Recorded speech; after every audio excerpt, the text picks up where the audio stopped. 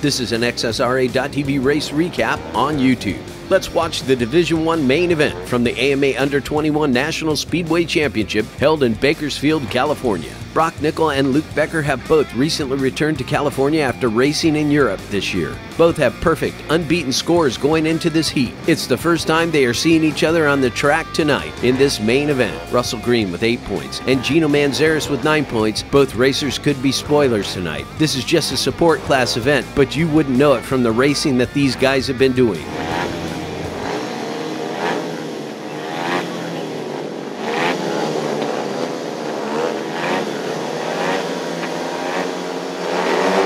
Tape up Becker with the fast gate. Nicol on the outside. Becker hooks up, almost clipping the outside wall. Wide off the track, Becker is in third place on the back corner. Nicol and Manzares are in first and second into lap 2. Nicol is flying on the outside. Manzares on the low line stays in second. Off the back corner, Becker gains on Manzares. Lap 3, Manzares low inside turn 2. Becker on the outside to catch Nicol. Becker pulls up, out of control. He laid it down and into the crash wall. And he pops up, amazing.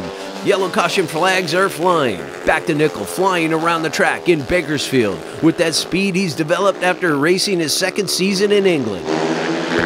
Nicol takes the support rider, Division I main event. Gino Manzares in second, Russell Green third. Luke Becker is out. That is some fast, extreme speedway racing action, folks. We're all sure glad Luke Becker walked away from that slide. Glad to have both those guys back on the KCRP dirt track. That was an XSRA.TV race recap on YouTube.